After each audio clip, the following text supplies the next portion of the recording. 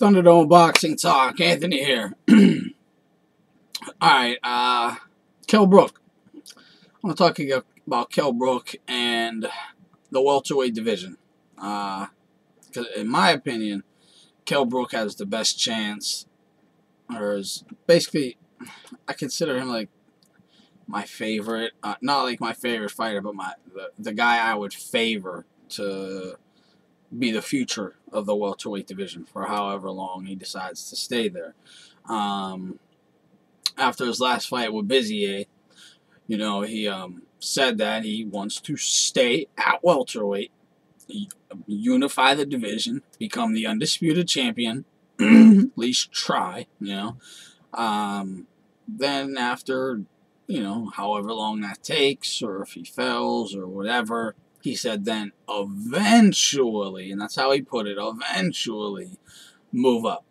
And that move up isn't to, like, Golovkin. You know, that was strictly, I mean, he said Golovkin because, hey, no one wants to fight him, I'll fight him and all that. He had a fight coming up. You know, he wanted to get his name in the headlines. Same thing with the Mayweather thing, really, which I'll get to, because that's very easy to explain. But, no, he'll move up to 154. Do his thing there. Maybe have a mega fight with somebody like a Golovkin if he ends up doing something at 54 also. And, you know, it makes sense down the road. We have no clue. But the reason, well, reasons really, that Brook is the guy I favor to take over, you know, or has the best chance of taking over the welterweight division. And I would say the number 2 guy would be Keith Thurman. He has, those two probably have the most amount of ability. But I want to stick with Brook for right now, because, you know, I'm knowing where Brook stands. After Thurman Porter, we will all have a much better read on Keith Thurman and Sean Porter, obviously. And that could be Sean Porter's ticket to his rematch with Kell Brook. But actually, before I get to the why I think Kell Brook has the best chance of becoming like the king, the future, you know, in a year or so, the top dog, his call out of Floyd Mayweather. Yeah, I'd like to see that fight. I would. But that fight should have happened instead of Berto. And it should have happened for all 4 titles. You know, Floyd he did have a large sanctioning fee to keep the WBO title, but it was literally it was less than 1% of his purse to keep the WBO title. Then he should have went after Brook and tried to become undisputed champion. I mean, I remember doing a top 5 guys who Floyd should fight and top 5 guys that Manny should fight if whoever won. And Brook was number 1 for both of them, just because, you know, come on, you become undisputed. Unfortunately, it didn't happen, and that's when it should have happened. And that ship has sailed. You know, Brook ain't getting that Mayweather fight. No way, shape, or form is Floyd Mayweather going to fight him. He's just not. You know, it's way too dangerous of a fight. He's looking at the typical opponents, you know, Garcia or a Berto, or not a Berto, a Broner, you know, guys like that. He ain't coming back versus anyone, you know, in their prime, got size, you know, not a size advantage, but got size, equal, you know, frame structure, weight, everything, you know, top-level guys. Or he would have did it instead of Berto. So that ship has sailed. I'm sorry, Brook. Maybe, you know that too, and you're just kind of putting it out there again to gain more headlines post-fight, as the GGG headlines gave you pre-fight, you know, versus Bizier. No, yeah, Bizier was just a Mando, which, you know, a lot of people think he's like cherry-picking these guys. You know, he was supposed to fight Chavez and injured his ribs. So that fight, unfortunately, was postponed. And then the IBF had a date where he had to fight his Mando by a certain date. So he had to fight Bizier. He didn't want that fight at all. He said it numerous times, and that's why he went in there and literally brutalized the guy. Got him out of there in, what, 2 rounds? And I swear, like, I'm sure I'm exaggerating, but I mean, if you watch the fight, it's like he fucking landed 80% of his power punches. Like, he just brutalized that dude. And, yeah, he's not a world beater at all, Bizier, but, you know, he's a solid, you know, C-plus fighter, like prime C-plus type fighter, I guess. I mean, he treated him like you know, he should treat a C-plus level fighter if you're an A-level fighter, right? You brutalize them and get them the hell out of there. You know, they don't touch you. You land everything you throw and get them out of there early. He did what he was supposed to do. But calling out Mayweather, nah. Like I said, the ship sailed. It should have happened last year. It didn't. It's never going to. You know, if Floyd wants to take on tougher opponent than a Broner or a Danny Garcia type, it would be a Pacquiao rematch. And it probably won't be his fit for his 50th fight either. It would probably be like his 51st. You know, because we'll have to see what happens with Pacquiao after this Bradley fight and how he looks in the Bradley fight. You know, there's so many things going on there. But if Pacquiao looks really good, and if he was somehow able to just, you know, look fantastic and dominate Bradley, I think Floyd would be absolutely crazy to leave that kind of money on the table. Because let's face it, he got 60-40 in the first fight, made 200 mil. It's not going to generate the same kind of money. We all know that. But he'll get a bigger split this time. He'd probably make 100 mil. You know, I mean, you'd be absolutely crazy to fight Garcia for like 20 million. Because you don't have no 30 mil guarantee again, and he ain't getting it either. They're not going to risk lose on a one, especially if he signs like a one-fight deal or something with Showtime, just to have a one-time fight. You know, they'll guarantee him a little money and really hit him on the back end, depending on what the pay-per-view sales do. I don't think he'd earn 30 million fighting a Garcia or a Broner, even though I know like a Broner fight, especially with all the trash talk, would be hyped up very well, but I don't think anyone would really buy it. You know, a lot of people might stream it just to see it, but I don't think they're going to waste their money on a fight that they know who's going to win, like 100% know who's going to win. And the same goes for Danny Garcia. So, you know, I don't know, but you know, if Pacquiao looks, you know, a bit dangerous and back in great shape, I don't know if he would even take it. Maybe he would. The money, I think he'd be absolutely crazy not to. So he has too many options outside of Brook. But Brook got the new guys to worry about. You know, he shouldn't even really be worrying about Floyd. Of course, he'd love that fight, but as everyone would. But you know, he has a lot of other guys. You know, the Bradleys and the Porters and Khan still, you know, Spence, Danny Garcia, Thurman, you know, etc. But Brook's power, you know, it's not, you know, like pound for pound elite type power, but it is big power, solid power, will keep you way more than honest. And, you know, if he clips anyone, any welterweight with a nice shot on the button, oh, they're going to be hurt and bad. And, you know, his accuracy is very underrated by a lot of people, I think. I don't think they realize how accurate this guy's punches are. And that's why a lot of times they'll be so effective.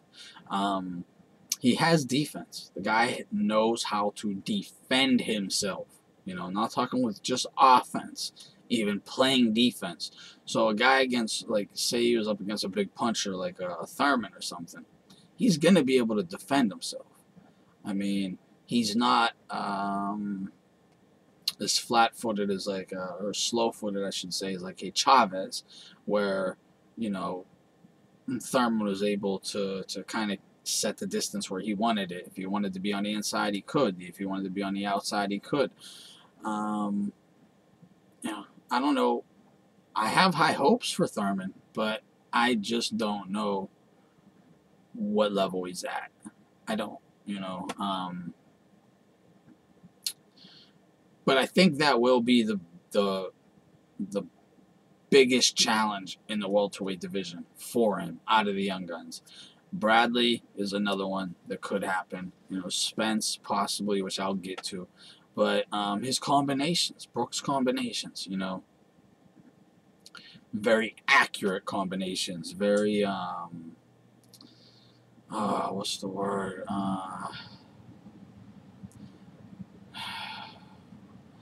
He doesn't throw wild combinations. He picks his shots and throws combinations perfectly. Like, if he's going to work off the jab and hit you with the straight right, he's looking for the openings while the other shot's coming. So he's already in. He's not just throwing, well, let me just throw 1, 2, 3 and see if something lands. No, he's picking his shots and his ring IQ, and not even ring IQ, but, his fighting IQ. Like, when he's throwing that 2, he's seeing everything you're doing and looking for, okay, where's this shot going to land now? Should I throw it to the body? Should I throw it to the head? Where's the opening going to be? Or should I maybe throw it up top to keep him with his hands high, then bring the right back to the bottom? He's very precise with his combinations, and intelligent with his combinations. Strength. The guy is strong as hell, because let's face it, he is a big welterweight. It looked like he was a little like gaunt at the weigh-in for Bizier. Maybe he just didn't train as hard, and took it easy and had to drain himself a little further down. But he said he has all intentions on staying at welterweight, so I don't think he's really having problems making 47. But he is a big welterweight, strong as shit. You had Porter charging him, bam, and he'd hold his ground. Yes, it was ugly, and he would clinch him and shit like that, which I hated. He hasn't been doing that lately. Now, granted, maybe it's just because he hasn't needed to, but I hope he doesn't do that shit in the future, because then I will start to like him less and less. But he got a good chin as well. So, even when these guys do connect on him, he takes it just fine. Even even guys who can crack pretty hard, like Porter. Porter landed flush on him several times. He took it perfect. Didn't even bother him. Not that we saw signs like that it bothered him. And his classical boxing style is a great style to have, because it helps you. It means you're very well rounded, and you can perform, well to great against any style, whether it's an aggressive fighter, a guy fighting off his back foot, a guy trying to circle the ring and pot shot you, a little speedy guy trying to just outpoint you. It's a style that can be used against any style, because it's so textbook, Similar to how Oscar De La Hoya's style was, but he's more of a, I'm not going to say he's a better fighter than De La Hoya, but he has a more complete style in that form, and, in that stance and form and all that, because he got power on both hands, basically. Oscar had limited power in his right hand. Oscar had better footwork. He was faster on his feet, I should say. When he was up on his toes, but sometimes that would cause him to gas out, as we all know. Brook don't waste any movement. Everything he does is for a reason. There's no wasted movement. That's why he got good stamina. What the fuck? These scans are driving me crazy. I can't figure out how to turn them off. He got good stamina just in general, but the way he fights, the guy could probably fight, 15 rounders, like a hard 15 rounds. he can box or bang, you know. He can pick you apart from the outside, or if you want to get rugged, he can get rugged. Some people like to say that Porter charging in and diving in like that kind of made Brook have to hold him. I don't buy that shit at all. No, he was just grabbing. He would counter and grab. No, he definitely could have countered and sidestepped, countered and swooped under like a Manny Pacquiao or something. How many times he deal with guys charging him? He don't have to grab him, you know. So hopefully Brook cuts that out. His reflexes. Well, first of all, the reflexes all come in with the timing and the distance and controlling the range. His timing is great. Great. He has great timing, great accuracy, and he's able to control the range just by taking the little mid steps and side steps. Because it really boils down to him being a well-rounded fighter. He's not really lacking in any area when other fighters are lacking in areas. Does that give him an edge? Yeah. Does it give him a big edge over the other guys? No. Because, maybe they can do something better than he can in a certain area, which you could say, well, it kind of just evens itself out.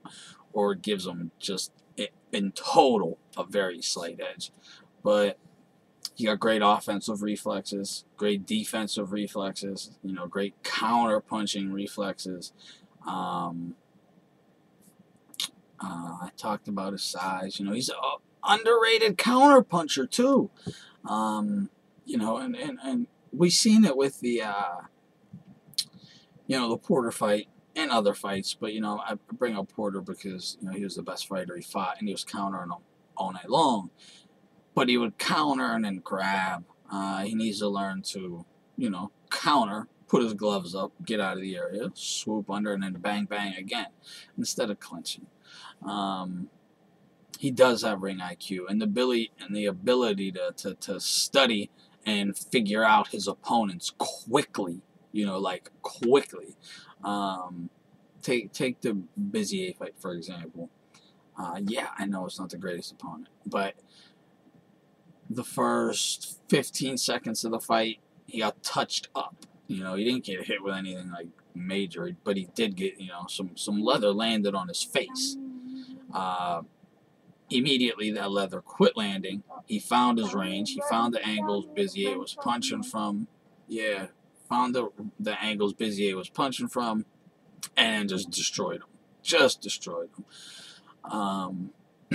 Now he figured that guy out figured out the angles he's punching from, figured out his range, his speed, all in about 20 seconds. Now, clearly he won't be able to do that with top-level guys, but he'll be able to figure them out in a round or two, which is really what the elite fighters do. It takes them a couple rounds when you're an elite fighter fighting an elite fighter. So he's definitely elite at understanding what his opponent brings and how they bring it. Whether it's their footwork, the angles they punch from, how fast they punch. So how the timing, very quick. He's elite at that level. Vicious body attack, man. I mean, he digs to the body, man. Digs to the body. And his jab, that whole 1-2, and especially, I really need to see him versus a top-level welterweight again, because Porter, that fight was so ugly. I need to see him versus like a Thurman. I'd really love to see that fight. If Brook wins, I'd like to see that fight too. A Timothy Bradley, some of these guys. I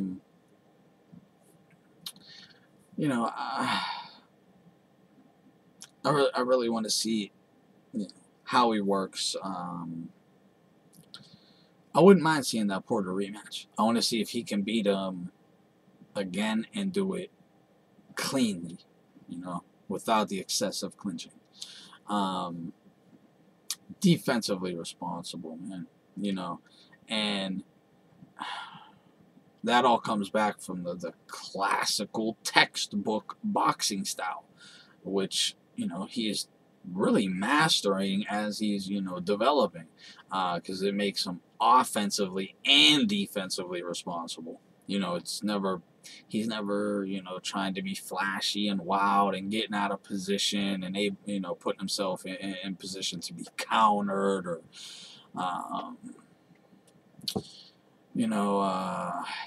hands down, someone with a fast straight right might be able to just clip him on the button type thing, like Costazu Zab Judah. I mean, nothing like that. You ain't gonna see that from him because he has a classical textbook style that keeps him defensively responsible as well as offensively responsible, and that's why it's going to be hard for anyone to beat him. He throws every punch to the head and the body at top level. It's like he opened up a boxing textbook and just fucking practiced since he was a little kid, which he did, really, and he's a hell of an athlete, very athletic. So he could fight other ways, like flashy, if he wanted to, but that's just not his style. He, perfected the textbook style. Which has led many fighters to, become top level fighters. His footwork, the which I really wish he would have showed more of in the Porter fight. Maybe, I don't know. I'm not even gonna make excuses for him, but I'm not trying to. But I'm saying maybe he was nervous about the whole title shot being in the States. He didn't want to take any risks. He just figured if the ref's gonna keep letting me tie him up, I'm gonna tie him up and then start back over. But I think his confidence is much higher now than it was at that point. And he's very good at taking away the jab of a fighter. I don't care if they have a long jab, a short jab, power jab, quick jab. He is good at taking away the jab, which is textbook again, right? So these guys, they can't always come in behind the jab because they'll get smacked, So it leads them to really almost not abandon it, but not use it as often as they should, and they'll come in instead, behind straight rights and left hooks, which really give him, more of an opportunity to see everything coming. Instead of having to worry about the jab, then a 2 sneaking behind it or a 3 coming off of it. No, he's just seeing the power shots coming first. So he's able to either block them, get out the way, or counter them. You know what I mean? He can hit the angles. He hits the pivots and the angles. He's not like a Manny Pacquiao where he'll really hop right over and light you up, but he'll pivot, then hit you and light you up. His jab is a powerful jab. Not like a Triple G or Kovalev jab, but it is a powerful jab. That alone can keep guys honest. Very honest. So, it's like he has, I think anyway, from what we have seen from the new guys, I'm talking about the Garcias and Porters and Thurmans, obviously Brook, Spence, Vargas, Saddam Ali, Algieri. I mean, all the new Lamont Peterson, all the up and coming welterweights in the top 20, basically. I think personally that he has more tools and ability or abilities than any other 147 pounder. Now Thurman could have this Porter fight, and that could change my mind. Maybe I just haven't seen Thurman really tested, and once he gets sort of like how Triple G, when he got put in the ring with a top level guy, you saw a different animal. could be the same thing with Thurman. We're gonna have to find out. And maybe he'll show us something that we're just like, whoa, okay, no. Now I favor him over Brook. But at the moment, I favor Brook to beat Thurman. It'd be a close fight. I'm talking, 55-45, 60-40 type fight. And, depending on where it takes place, and that's another big thing. None of these American guys are going over there. He needs to realize that. They're not going to. Maybe, Bradley probably would. Thurman said he'd fly right over there, but then the question comes down to, okay, maybe you would, but how much money is it going to take to get you to go over there, So, we saw how it turned out when the Porter fight was trying to get made. We all know it's a fact. Thurman tried to get out of it, man. And we know that Heyman basically forced him to take the Porter fight. So, how much money would it take him to fight Brook in the UK? Porter, another one, I think, would go to the UK. He said it. I totally believe him. The guy's a warrior. Now, if Porter beats Thurman and gets that WBA belt, then maybe we'll see the unification fight happen in the UK. But if Thurman keeps it, he's going to have to come over here for a unification. Same thing for Jesse Vargas. He'll have to come over to the States. Bradley, it's not a unification, but it's a big fight. Good name. If he fights Bradley, that one might be able to happen anywhere. Depends what the best money would be like, I guess. Garcia is never going over to the UK to fight Brook. I don't even think he'd fucking fight Brook in Barclays, honestly. Because I think he gets destroyed. But like I was saying, I think he has more tools and abilities than any other, any of the 147 pounders. But out of the guys, I made a little list here of dudes that he should really fight or go after or whatever. Brook, he's 36-0, but he called out Floyd Mayweather, Garcia, Thurman, Porter winner, basically everybody. I don't know if he said Pacquiao's name, but I'm sure he would love a Pacquiao fight. So basically, I put the Pacquiao-Bradley fight at the top. I didn't even put Floyd on here because I really just don't think that fight will ever happen. But the Pacquiao-Bradley winner, I think he would want probably more than any other fight, because that would get him, if he beat the winner of that fight, the winner of that fight is the best welterweight in the world, hands down, so if he could beat that guy, that would probably make him the best welterweight in the world. He's already the third best, right behind Pacquiao and Bradley.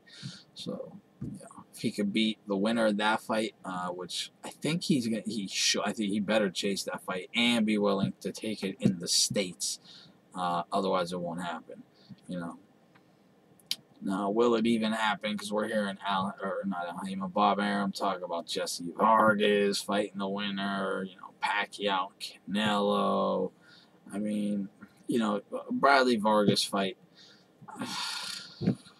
Bradley got destroyed for 12 rounds and 11 rounds, 2 minutes and 45 seconds. You know what I mean? I don't need to see that fight again.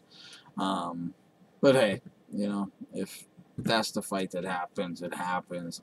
Bradley would probably get the belt back. Then we could get, a ballsy champion who would unify with anybody. But this ain't gonna be no year. He ain't gonna do it in 2016. He probably won't even do it in 16 and 17. It might take him till 2018 to become, undisputed, if he could do it. First of all, like I'm saying, it's an if, but he's obviously wants to try to do it, which I love hearing. Same goes for like James DeGale, Golovkin, and Kovalev. These guys want to try to do it. There's no guarantee any of them can do it, but they want to try. Loma, wants to try to, unify all the belts of a division.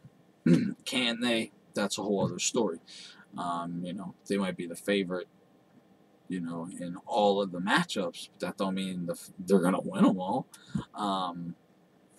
After the Pacquiao-Bradley winner, I would think the Thurman-Porter winner. Because that might be the new number 3 best. You know, depends how Thurman performs. You know, if Thurman wins. Because if Brook beats Thurman, if Porter beats Thurman, we don't know exactly if that's going to put him at number 3 since Brook had already beat him. Now, they would have to, I think they should fight immediately if Porter wins. That'd be, you know, hell, put it wherever you want to. Put it in the States, put it in the UK, it doesn't matter. Unification fight, get it cracking wherever you can get the most money at. So the Pac-Brad winner first, Thurman-Porter winner would be his, you know, second best option. After that, you know, it gets a little fuzzy on exactly who would be the guys, but clearly Khan would be a good one. That'd be a big fight, obviously. Especially if Khan could somehow, you know, get the win over Canelo and then comes back down, because he says he's only coming in at 165 versus Canelo, so he'd easily be able to fight right back at welterweight, because he's really only moving up one division and he's only putting on a few extra pounds, so he could easily fight at welterweight right after winning that belt. You know, win the middleweight title, vacate it, drop back down to welterweight. That's up to him what he wants to do, though. Maybe he wants to take on Golovkin. But you got Errol Spence, who is, you know, working his way 19-0, working his way up to that IBF Mando spot. I don't give a shit what he looks like versus Algieri, and I think that'll be a good fight. I mean, I've been saying long before that fight was ever signed. You guys all know I was saying that is the fight that he should take, because he's gonna fight a live dog, someone coming to win, who can take punishment, last, give you good work, but doesn't have the power to knock you out with one punch. Don't even have the power to knock you out, period. Maybe he can outpoint you, but you better be able to outpoint him, or else you're just, you know, you're hype, you know, flat out. But that's the fight I said he should take. His next fights, if he does well versus Algieri, you know, he should take on someone like a Lamont Peterson, you know, someone like a Felix Diaz, who, in my opinion, is undefeated. He's a 2-time Olympian, so he got better amateur background than Errol Spence, because he also won the gold in Beijing, you know, in 08. So he's a 2-time Olympian, won gold in one of the years. I thought he beat Lamont Peterson. It was a close fight, but I thought he beat Lamont Peterson. So maybe fight Lamont Peterson first, then Felix Diaz, or maybe just fight Felix Diaz, right? What the fuck? You know, hey, if you're supposed to be the next Floyd Mayweather, you should be able to handle Felix Diaz if he had a close fight with Lamont Peterson. Now, I thought he won, but it was close. You know, they gave the decision to Lamont Peterson, which I thought was fucked up, but you know, it is what it is. Him and Felix Diaz have right about the same amount of fights. I think Errol Spence might have one more fight than him, but that's a perfect matchup. You know, perfect matchup. I would love to see that fight. And still, even if he fights Lamont first or Lamont after, I'd still want to see him versus a guy like Lamont Peterson. Who else you got out there that would do good? Sammy Vasquez. I think Sammy's a bit small for an Errol Spence, but I would still like to see that fight. It would give him a different look of opponent and a guy who is definitely going to come to win, because he needs to he needs to start fighting guys who don't come to lose. Guys who don't come to just collect a paycheck. Guys who are there to whoop your ass and take the fight as serious as possible. And they should be given, you know, these guys 8-10 week camps, Spence as well, and hyping these fights up big time, right? And that's what they need to do if they want Spence to be the the next big thing for Al Heyman. Which I need to see Spence versus some. I need to see Spence versus some upper echelon guys because I don't know if he is maybe taking some of these lower level guys lightly, and that's why they're lighting his ass up sometimes. Or if that's just the level of fighter he is. I don't know, man. But when you saw, guys like Floyd, guys like De La Hoya and Sugar Shane Mosley, and you saw Winky right mainly over in England, but all of the Roy Jones. I mean, any of these guys, any top level guy where they're calling them blue chip prospects throughout the 90s, when they fought like, journeymen, I mean, they fucking annihilated them and they didn't get touched up. And then, especially the type of journeymen that Spence has been fighting, which are basically D-level fighters, they just blew those guys out in a few rounds and, like, didn't get touched up, like, with big punches, especially, like, two pieces over and over again, things like that. I don't know, maybe he's taking them lightly. It's possible, which he should never do. I don't care how, much of a showcase fight it is. You should never take someone lightly, but who else I got? I was talking about the Spence. Now Spence, I do not think Spence should jump right. Like, say if he fights Algieri and goes to fight Brook next, I think he gets spanked. But get him in there with Algieri, then maybe Lamont Peterson first. I would put him in with Lamont Peterson first, but maybe Felix Diaz first too. Then Lamont Peterson. Just get him in there with multiple tough guys that are coming to win. They're skillful. They can give him different looks. Just he'll get a bunch of different things from these guys. I don't think he should jump from fighting complete nobodies to Chris Algieri, then shoot right to Brook. I just don't see it. Now, if he wants it, fuck it. It's his career. Go for it. Let it blow up in your face all day if that's what you want.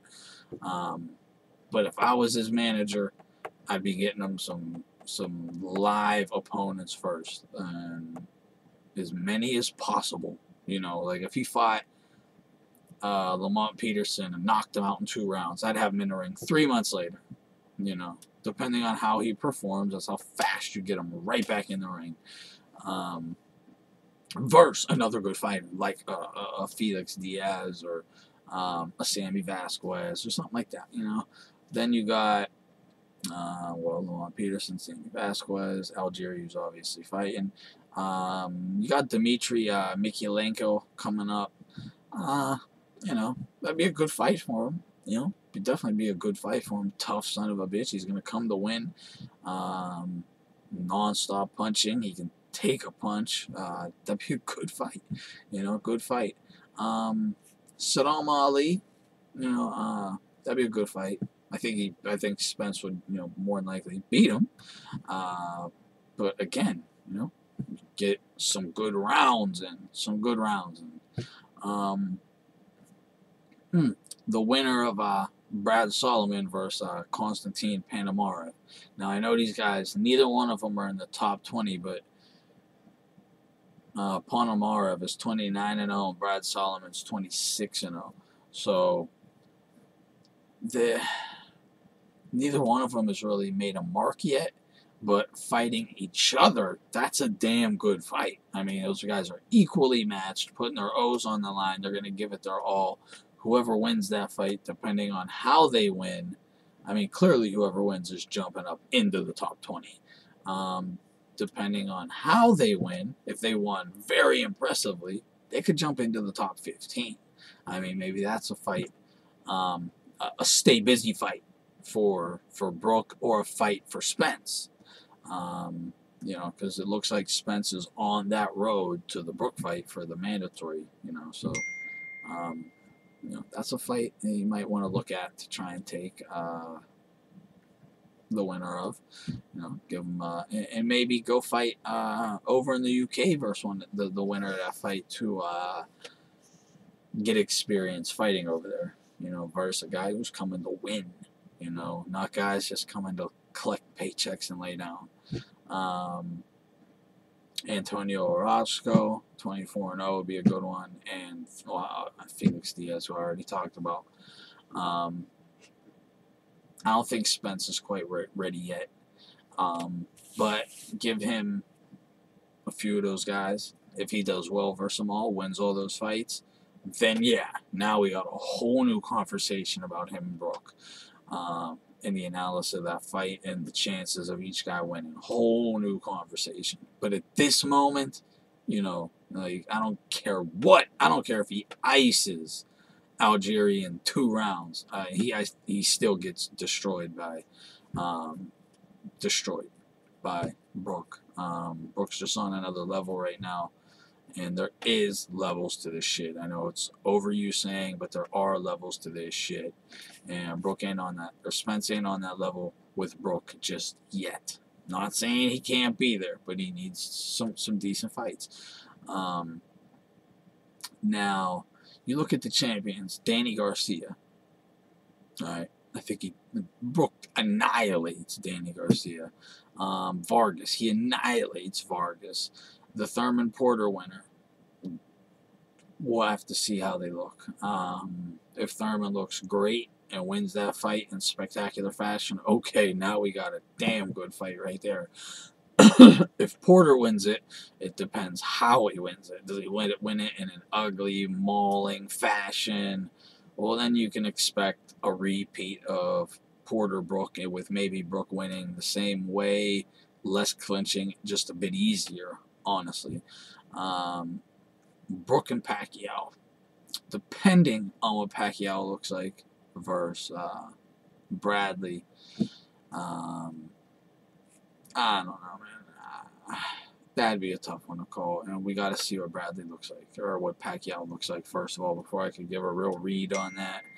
If it's like 2014, Pacquiao. I might call it a straight up 50-50 fight. If he's declined a bit, clearly I'd favor Brook. Brook's big, man. Brook's big. That'd be a great fight. Great fight, but I don't think Pacquiao would want it because it's the end of his career. He's trying to bank as much money as possible. That's why he might fight Canelo, just because it's a ton of money. And no, I don't want to see Pacquiao versus Canelo. But, maybe I'll make a video about that. And Tim Bradley, if he wins. It depends how he looks and all. But Tim Bradley is, in my opinion, too small. And with Teddy training him, he's not.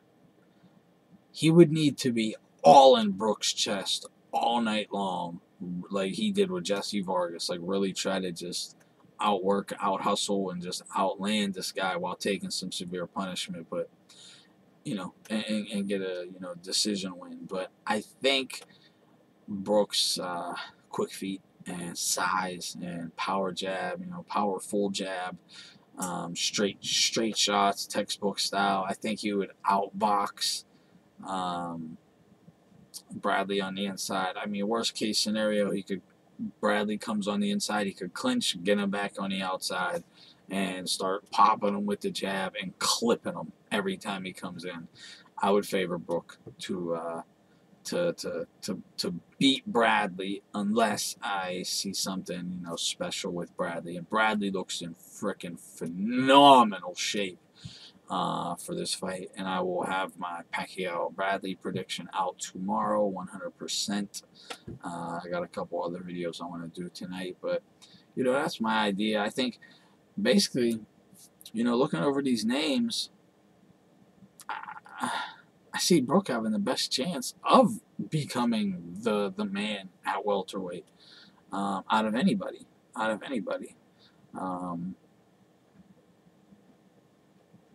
You know, flat out. I mean, I guess it would be him or Thurman. And you know, when Bradley gets clipped, he don't all of a sudden just start like running around the ring trying to pot shot you, which makes me think that Thurman's chin. I mean, we know Thurman doesn't have a great chin. He don't even have really a. He had a good chin, but I wouldn't say it's, you know, it's above average. But I wouldn't say it's a great chin by no means. I think he can and will be knocked out in one of his first 3 fights against the upper level guys. You know, like if he fought Porter, if he fought Brook, and let's see if he fought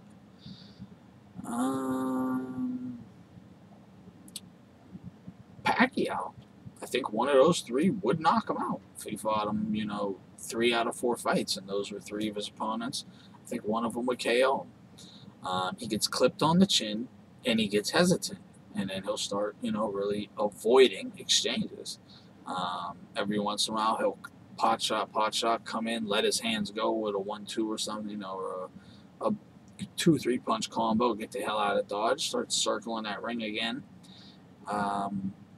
Which the reason so many people really turned to Thurman, because he was kind of like the, you know, the opposite of Floyd. He didn't circle the ring and just win by pot shots.